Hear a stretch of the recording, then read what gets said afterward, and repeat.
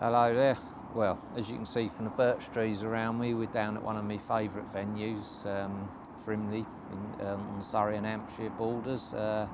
And well, really, we'll talk about one of my favourite rigs, really, the Hinged stiff rig. This rig I've used for countless years, for over 2 decades, really. It's not a rig I invented myself, but I've caught fish to over £50 on it, and really, we've all got our own little ways of tying it up, really, so I'll just run you through how I tie it up myself, really. So, starting off with from the lead end, I use a size 8 flexi ring swivel here. It's something I've changed recently. I tended to just use a big eyed swivel at this end, but I've included the flexi ring because I like the ring to revolve round on the helicopter rig. Next part to that is the boom section. This has two knots, one at each end, which is my favoured knot for it is the figure of 8 knot. You can use a double overhand loop knot, but the reason for that is so that it sits in line, really. If you use just an overhand loop, it will stick off to one side, which affects the rig. You have to end up steaming it, messing about with it and everything to keep it in line. So really, figure of 8 or double overhand loop knots are the ones. Try to keep the loops not too big but not too small. If you're going to have them too small, you might as well just use a flexi ring tied straight with a grinner or something. But yeah, that's the boom section, probably 6 to 8 inches favoured length. In this case, it's like fairly stiff material, £30 Mirage. If I'm overweighing my pop-ups, I tend to use a stiffer material so it kicks away. If I want a slow sinking pop-up, I use a more flexible one, like a trick link or something like that, so more of a nylon-y type hook link. But yeah, so next up from that is another swivel, which creates a hinge. It's a size 12, just a normal barrel swivel. Like any swivels, you should check them. It needs to be free revolving so that the hook spins, because it is effectively part of the hook.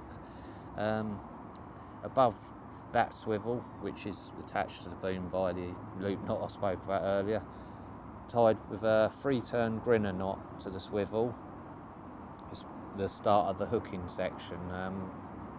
Then we move up to the hook, which I tie with a 6-turn whipping knot. Then form a D, tuck it back through the eye and blob it, really. Which on that I put anything from a flexi ball ring on there to screw a bait on. You can use just a normal D ring to floss your baits on, or a micro swivel, whatever you fancy, really. I tend to mix it up a bit, and sometimes I like screwing the baits on, they go on quicker. But yeah, obviously putty, depending on how you want your hook baits to settle, whether you want it to sit down quick or overweighing. I tend to leave my rods out for long periods of time, anything from 24 hours up to 72 hours. So that's really the basics of the rig, really. But one of the most important things, and people will criticise the hinge rig or the chod rig for costing them fish, they bump them and lose them. And one of the biggest causes of that is your pop-up. Luckily, Urban do very good pop-ups, and it doesn't matter whether you use these sort of cork ball ones or these ones, which are just like a normal pop-up, solid pop-up. They stay up for 3 days, which is massively important. So they keep the rig cock sat up, dead upright off the bottom, waiting for the fish to come. They don't lay down, and like I said just now, I tend to leave me rods out for long periods of time, so I don't want a pop-up to be sitting lazy.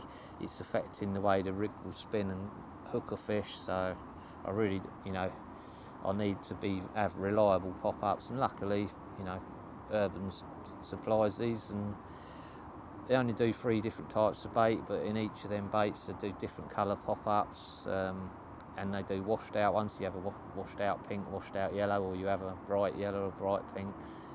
The ones to match the bait, match the hatch, as some call. We even do cork ball pop-ups with mesh around them, which is very useful, say at this time of year when you might be getting bird attacks on your pop-ups, you're getting worried about, say, if you're using a cork ball, whether they've plucked the sides off it, it's affected your buoyancy.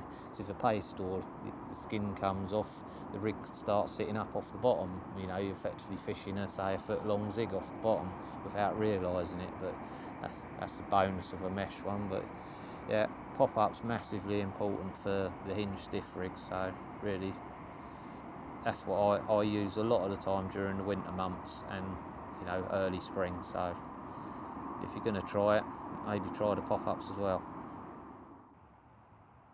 Hope you've enjoyed the video we've done today. If you're watching this video on YouTube, please subscribe to our channel. We're going to be putting up lots of videos over the next few weeks. Also, if you're watching it on Facebook, please like our page and leave some comments below. If you go onto our website, you can come onto our mailing list. We're going to be doing lots of different carp tips, secret videos. Every single week we're going to have different anglers on here doing videos, and I really hope you enjoy them. Tight lines and good luck.